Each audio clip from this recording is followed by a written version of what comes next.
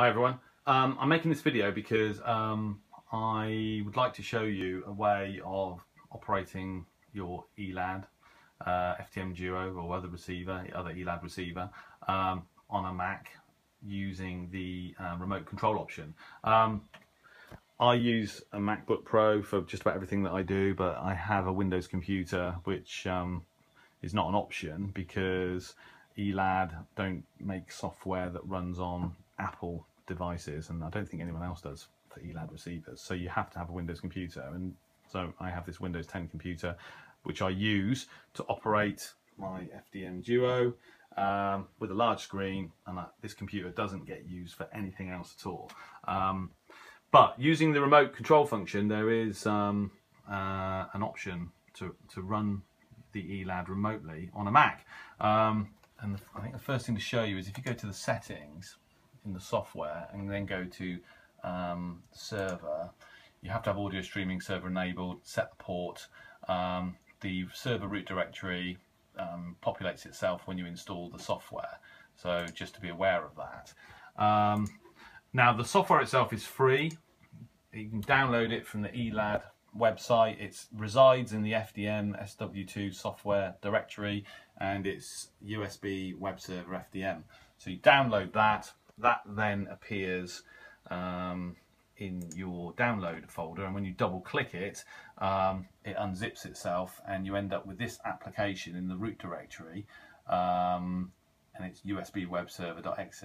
So when you double click that file on your computer, which you have to do before you open the FDM SW2 software, you end up with a little panel which shows that it's working, it's operating. You then open the software, and your Windows computer that's currently controlling your Elad is then accessible to be operated remotely. So, and that's basically it. And so if I take my MacBook, you have to use a web browser. Now I think they suggest that you can only use Firefox for this, but it does actually work on Chrome. The web address is basically the IP address of the Windows computer, which in my case is 192.168.1.81, and then :8080 allows you then to stream audio and the graphics. And so if I just refresh this page, hopefully Radio Romania should appear, and we have audio. And so there you have. Now it's not very stable because after a while, often the graphics kind of crashes and you have to refresh the page. The audio streaming usually continues, so from that point of view, it does work. I'll just turn the volume down again. And obviously it's kind of simplified, but it is actually almost fully functional. So you have buttons to access various broadcast bands. You can move the frequency up and down using the two buttons there. The audio bandwidth you can toggle up and down, and then the step up and step down, all that does, it actually adjusts the frequency steps that you use when you're actually adjusting the frequency. You can also enter the frequency directly by just keying in the numbers into that box there, and as far as the reception modes are concerned, you've got the full complement of reception modes. And you have a spectrum which is replicated obviously from the Windows computer. What you don't have is spectrum. I'm not quite sure why. Maybe it's just a general bandwidth, internet bandwidth problem. I don't know, but but basically what it means is that so here's my MacBook Pro, which I can basically take anywhere in the house and operate my Elad FDM DUO with a MacBook Pro.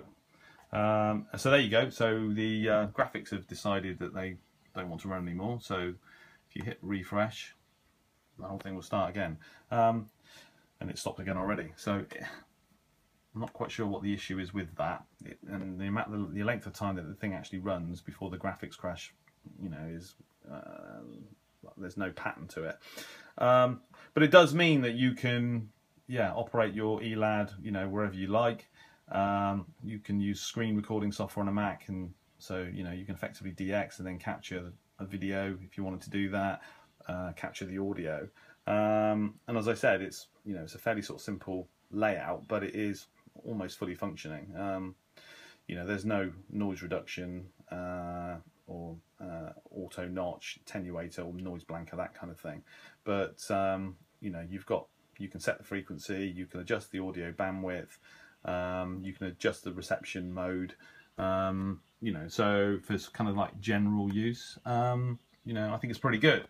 Obviously, a better solution would be for Elad or somebody to develop some sort of good software for the Mac, Apple products that, you know, gives you effectively, you know, replicates what you can get with Windows.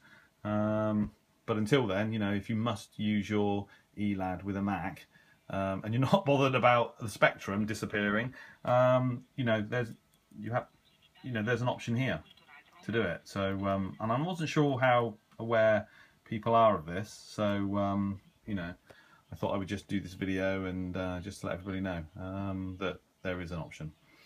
Well, I hope you enjoyed it. Thanks for watching.